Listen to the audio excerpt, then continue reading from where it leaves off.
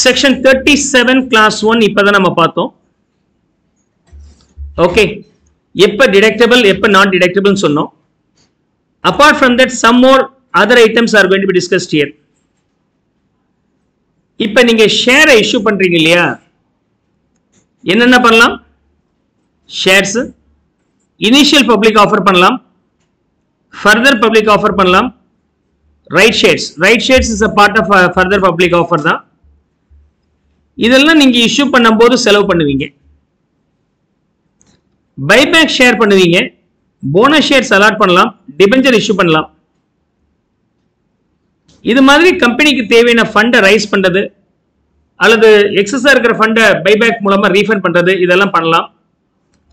Buyback shares, bonus shares, debenture இஷ்யூஸ்னால வரக்கூடிய amount இதெல்லாமே revenue expenditure deductible. நான் ஏற்கனவே சொல்லியிருக்கிறேன் செக்ஷன் 37 கிளாஸ் 1ல டிடக்டபிள் அப்படின்னு சொன்னாக்க எக்ஸ்பென்சஸ் டைப் எப்படி இருக்கணும்னா ரெவென்யூவா இருக்கணும், கேபிட்டல் இருந்தா கிடையாது.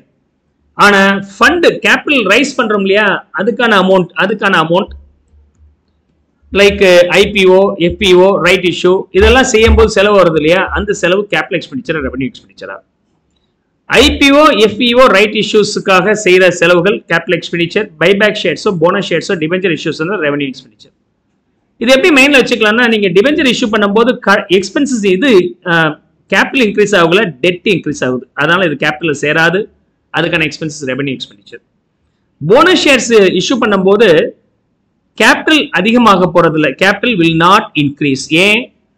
உங்ககிட்ட இருக்கக்கூடிய ஃப்ரீ ரிசோர்ஸை தான் ஈக்விட்டி ஷேர்ஸை கன்வெர்ட் பண்றீங்களே ஒழிய புதுசா பணம் உள்ளார வரல, அதனால போனஸ் இஷ்யூ பண்றதுக்கான செலவுகள் is consider as revenue expenditure. Buyback ஷேர்ஸ்னா இருக்கிற ஷேர் கேபிட்டலே குறைய போகுதுன்னு அர்த்தம், அப்பையும் செய்யற செலவுகள் ரெவென்யூ எக்ஸ்பெண்டிச்சர்.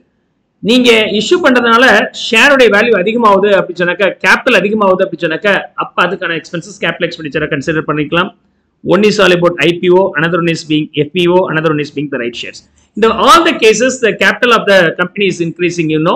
So, அது வந்து நீங்க capital expenditure வச்சுக்கலாம். Capital expenditure தான் deductible கிடையாது. So, you now understand these two. Next being freebies to medical practitioner. Freebies to medical practitioners. Doctors எல்லாம் இருக்கிறாங்க இல்லையா?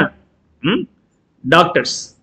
நீங்க டாக்டர் எக்ஸ், நீங்க டாக்டர்கிட்ட போய் உடம்பு சரியில்லைன்னு காமிச்சிங்கன்னா டாக்டர் உடனே உங்களுக்கு ஒரு பிரிஸ்கிரிப்ஷன் கொடுப்பார். சோ பிரிஸ்கிரிப்ஷன் கொடுக்கும்போது என்ன மெடிசன் கொடுக்கிறது? மெடிசன் ஏ கொடுக்கிறதா வச்சுக்கலாம், எம்ஏ.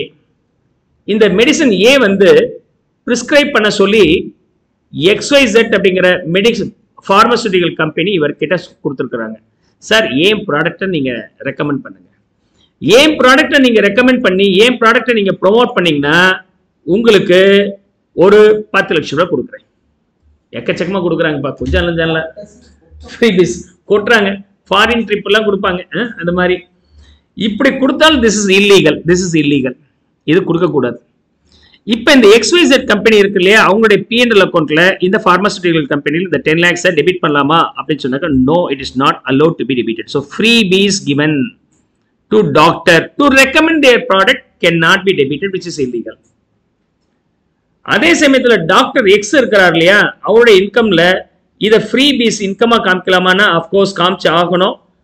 ஆனா இதை ரெக்கமெண்ட் பண்ண சொல்லி எனக்கு கொடுத்தாங்கன்னு காமிச்சாங்கன்னு வச்சுங்களேன், அதுக்கப்புறம் டாக்டர் என்ன ஆவார்னு நமக்கு தெரியாது, அவருக்கு ட்ரீட்மெண்ட் கொடுக்கணும். So freebies given to the medical practitioner cannot be deductible by the pharmaceutical company. And premium for keyman insurance policy இருந்தால் that can be deductible. Premium for keyman insurance policy இருந்தால் நீங்க debit பண்ணிக்கலாம். அதாவது keyman insurance policy நம்ம எத்தனை இடத்துல பார்த்துருக்கிறோம் அப்படின்னு சொன்னாக்க, எம்ப்ளாயர், எம்ப்ளாயி. இந்த எம்ப்ளாயர் என்ன சொல்றாருன்னா, இந்த எம்ப்ளாயி நம்ம கம்பெனிக்கு ரொம்ப ரொம்ப முக்கியமான ஆள், இவர் ரிசைன் பண்ணிட்டு போயிட்டார், இல்ல இவரால் முடியாம போச்சுன்னா கம்பெனியோட வருமானம் பயங்கரமா அஃபெக்ட் ஆகும். அதுக்காக எல்ஐசி கம்பெனியில போயிட்டு, எல்ஐசி கிட்ட போயிட்டு இவருக்காக பிரீமியம் கட்டுறார். இவர் எனக்கு கீமேன் சார், அதுக்காக இன்சூரன்ஸ் பாலிசி எடுக்கிறேன், கீமேன் இன்சூரன்ஸ் பாலிசி, அதுக்கு நான் பிரீமியம் வருஷத்துக்கு 1 லட்சம் ரூபாய் கொடுக்குறேன் அப்படின்னு கொடுக்குறாரு. இந்த எம்ப்ளாயருக்கு இவர் அதே மாதிரி எம்ப்ளாயி கொஞ்ச நாளைக்கு அப்புறம் வர முடியாம போச்சு அப்படின்னு சொன்னாக்க இந்த எம்ப்ளாயி கணக்கு காமிச்சு எனக்கு காம்பன்சேஷன் கொடுங்கன்னு வாங்குறாரு. Claim is recoverable. இந்த கிளைம் வந்து கிட்டத்தட்ட ஒரு 10 லட்சம் ரூபாய் கொடுக்குறாங்கன்னு வச்சுங்களேன். இந்த கிளைம் எம்ப்ளாயருக்கு வந்து தன்னுடைய P&L அக்கௌண்ட்ல கிரெடிட் சைடில் கீமன் இன்சூரன்ஸ் பாலிசி கிளைம் ரிசீவ்டுன்னு சொல்லி கிரெடிட் பண்ணி ஆகணும். This is already we studied under section 28.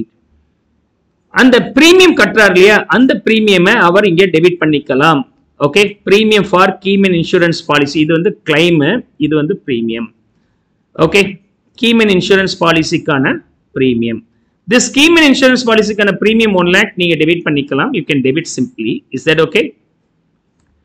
இத செக்ஷன் 37 அப்ரூவ் பண்ணியிருக்கிறாங்க. கிளியர்? அதே சமயத்துல இந்த கீமன் இன்சூரன்ஸ் பாலிசில இருந்து எம்ப்ளாயர் என்ன சொல்றார், நீ ரொம்ப முக்கியமான ஆளியா, எங்க கம்பெனிக்கு அவ்வளவு ஒர்க் பண்ணியிருக்கிற, உன்னால முடியலன்னு சொல்ற, இந்த காம்பன்சேஷன்ல ஒரு பார்ட் உனக்கு வர மாதிரி நான் பண்ணி கொடுத்துருக்கிறேன், அது ஒரு 5 lakhs வந்துருக்கு பாருங்க நான் கட்டின பிரீமியம்ல அப்படின்னு சொன்னாக்க, இந்த 5 lakhs இந்த எம்ப்ளாய்க்கு வந்து இன்கமா ட்ரீட் பண்ணியா இருக்கணும், which is coming under salary head. Salary section 17 class 3 நம்ம பார்த்திருக்கிறோம் profit in lieu of salary. Profit in lieu of salary ஆக அவர் கன்சிடர் பண்ணணும். lieu of salary. Okay. So this 5 lakhs will be his income. So அப்ப Keyman insurance policy premium கட்டினால் can be debited in the P&L account under section 37 class 1. அது claim இந்த business ஓனரா இருந்து வாங்கும்போது that will be income under section 28 charging section.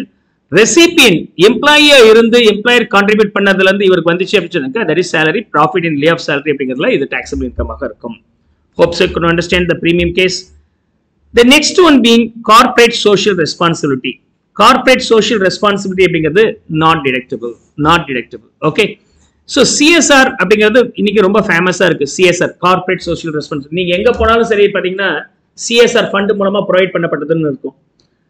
முன்னாடி வந்து பாத்தீங்கன்னா GH வாசல்ல வந்து இந்த பஸ் ஸ்டாண்ட் இருக்குல்ல பந்தா வச்சிருந்தாங்க. ஃபர்ஸ்ட் டைம் நான் பார்க்கும்போது இப்படியெல்லாம் பஸ் ஸ்டாண்ட் தமிழ்நாட்டுக்கு திருச்சிக்கு வருமா அப்படின்னு நினைச்சிருக்கிறேன். Air conditioner bus stand. இப்ப ஏர் கண்டிஷனர் இல்லை, எல்லாமே முடிஞ்சு போச்சு, உடச்சு விட்டானுங்க. அங்க போய் பஸ்ஸுக்காக வெயிட் பண்றவங்க உட்காருவான்னு சொன்னா எல்லா பிச்சைக்காரங்களா தான் உட்காந்துருக்காங்க. ஸோ யாருக்கா பண்ணாங்களோ அது இல்லை. அங்க வந்து பாத்தீங்கன்னா CSR ஃபண்டின் மூலமாக ப்ரொவைட் பண்ணப்பட்டதுன்னு. ஸ்ரீரங்கம் வாசல்ல ஒரு பெரிய ஒரு ஷெட் ஒன்று போட்டிருக்கிறாங்க. அதுவும் பாத்தீங்கன்னா CSR ஃபண்ட் மூலமா இந்த பேங்க் ஸ்பான்சர் பண்ணிருக்கு அப்படின்பாங்க. இந்த CSR ஃபண்டுன்னா என்ன அர்த்தம் அப்படின்னு சொன்னாக்க, இப்ப இவங்களுக்கு லாபம் வந்திருக்கு. ஸோ பிசினஸ் இன்கம் ஒரு 100,000 rupees, 100,000 rupees, ரைட். இதுல பிசினஸ் எக்ஸ்பென்சஸ் வந்து ஒரு 80,000 rupees போயிடுச்சுன்னா பேலன்ஸ் 20 இருக்கு இல்லையா. இந்த 20 யார் யார் ஷேர் பண்ணிக்கிறாங்கன்னா ஓனர் ஷேர் பண்ணிக்கிறாங்க இல்லையா. So owners will be taken டிவிடெண்டா எடுத்துக்கிறாங்க. இந்த சம்பாதிக்கிறதுக்கு யார் யார் காரணம்னா ஷேர் ஹோல்டர்ஸ். அது இல்லாமல் நீங்க நடத்துற அந்த பிசினஸ் ஏரியா விட்டு வெளியே வந்தீங்கன்னா அந்த road, infrastructure facilities, police protections and safety, security எல்லாமே கவர்மெண்ட் கொடுக்குறாங்க. Government is also one of the contributor. அவருக்கு ஏதாவது கொடுக்கணும், that is tax.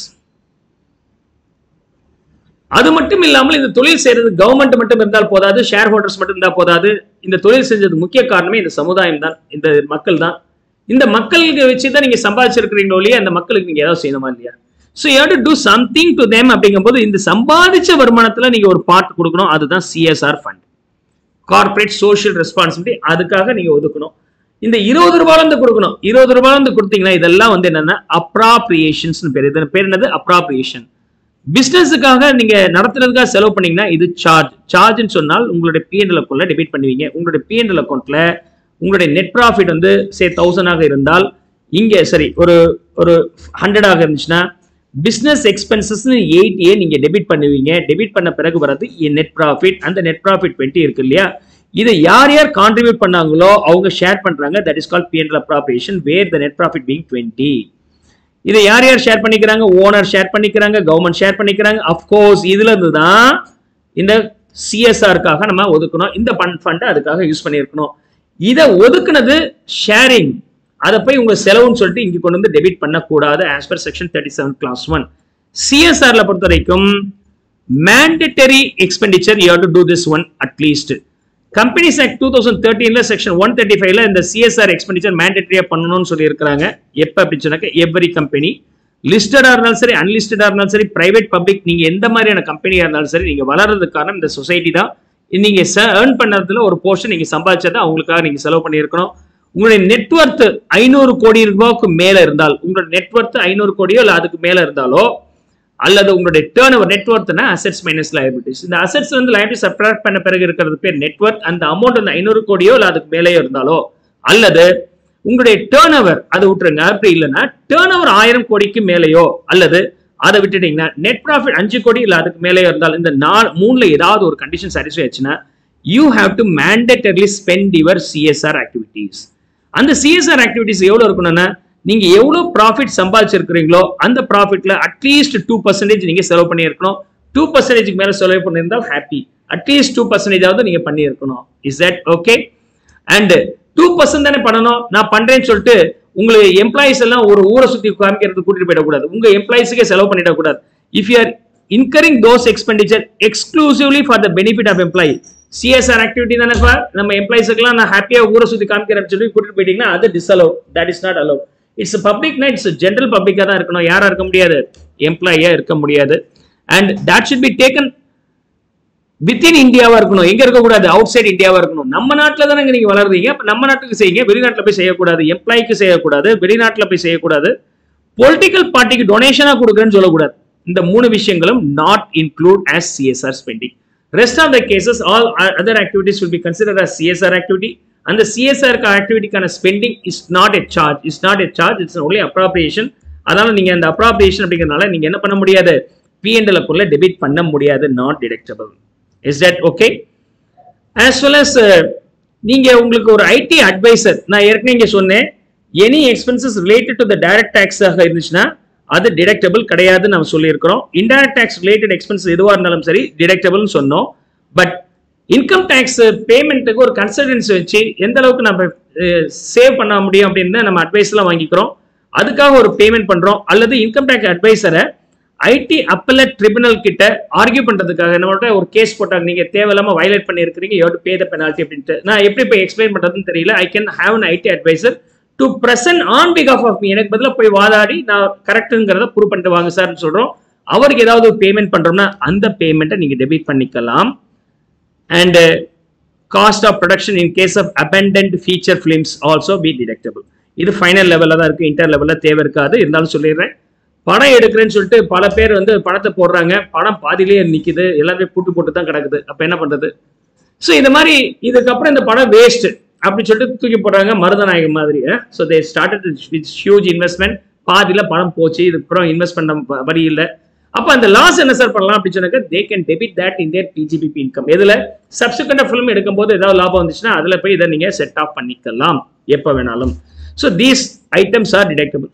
So let me summarize the section 37 class 1. So section 37 class 1ல பொறுத்த வரைக்கும் என்னென்னவா இருந்தால் டெபிட் பண்ணிக்கலாம் சொன்னால், ரெவென்யூ டைப் எக்ஸ்பென்சஸோ அல்லது business related எக்ஸ்பென்சஸாவோ, fine due to business contract violation பே பண்ணியிருந்தால் அதை டெபிட் பண்ணிக்கலாம், இன்டைரக்ட் டாக்ஸ் இருந்தால் டெபிட் பண்ணிக்கலாம்.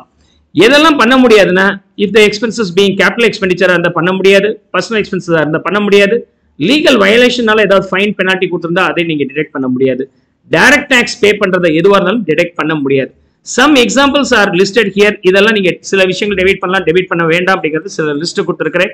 அதுல கேபிட்டல் பத்தி பார்க்கும்போது, நீங்க கேபிட்டல் இன்க்ரீஸ் ஆகுற மாதிரி எந்த ஒரு ஆக்டிவிட்டி செஞ்சாலும், like IPO, FPO as well as right shares, அதுக்கான இஷ்யூ எக்ஸ்பென்சஸ் எதுவாக இருந்தாலும் கேபிட்டல் எக்ஸ்பெண்டிச்சர் டிடெக்ட் பண்ண முடியாது.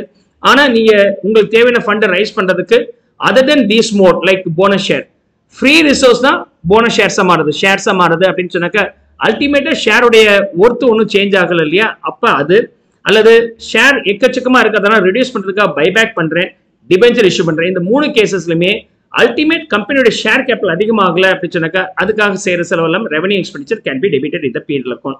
Freebies given to the medical practitioners, that freebie giving company, the pharmaceutical company cannot debit that in their P&L account. And in case of premium paid இருந்துச்சுன்னா கீமன் insurance policy அதை debit பண்ணிக்கலாம். அந்த premium பே பண்ணதுனால later on claim வந்துச்சு அப்படின்னு சொன்னாக்க section 28ல அது இன்கமா consider பண்ணலாம். அண்ட் கார்பரேட் சோஷியல் ரெஸ்பான்சிபிலிட்டிக்காக இருந்துச்சுன்னா it's your bounded duty, it cannot be consider as your expenses only appropriation. அதனால இதை நீங்க டெபிட் பண்ண முடியாது. For presenting yourself for on behalf of you, somebody is presenting for the IT appellate tribunal. இது வந்து lower court மாதிரி எல்லா இடத்துலயுமே இந்த ட்ரிபுனல் அப்படிங்கிறது இருக்கும். 3 லெவல் இருக்குங்க. ட்ரிபுனல் ஒன்று இருக்கும், ரெண்டாவது வந்து ஹை கோர்ட், அதுக்கப்புறம் சுப்ரீம் கோர்ட். எப்ப இருந்தாலும் ஃபர்ஸ்ட் லெவல் நீங்க ட்ரிபுனலே க்ளோஸ் பண்ண ட்ரை பண்ணுவீங்க. அது இல்லைன்னா சுப்ரீம் ஹை கோர்ட் போவீங்க, அதுக்கு இல்லைன்னா சுப்ரீம் கோர்ட் போகலாம். அங்கேயும் உங்களுக்கு சாதகமா வரல அப்படின்னு சொன்னாக்க இந்தியா விட்டு போகலாம். விஜய் மல்லையா வீட்டுக்கு பக்கத்துல ஒரு வீடு வாங்கி வச்சிட்டீங்கன்னா அங்க போய் செட்டில் ஆகலாம், ரைட்? ஸோ இந்தியாவில் இருக்க முடியாது. பட் இதுல ஆர்கியூ பண்றதுக்கு ட்ரிபுனல் வரைக்கும் நீங்க சிஎஸ், சிஎம்ஏ, சிஏ எந்த குவாலிஃபைட் பீப்புளா இருந்தாலும் they can go and present your self. Okay, higher எண்டுக்கு போனா தான் நீங்க லீகல் ப்ரொஃபஷனலா இருக்கணும், இல்லைன்னா இங்க தேவை இருக்காது. அப்படி ஒரு ஐடி அட்வைசரை போய் நீங்க அப்பலட் ட்ரிபுனல்ல போய் ஆர்கியூ பண்ணிட்டு வாங்க அப்படின்னு சொன்னோம்னா அவர் போயிட்டு வந்ததுக்கு fees கேட்கறான்னா that can be debited in the penal account. Is that okay? Hope so you could understand all these cases. With that, section 37 class 1 is over.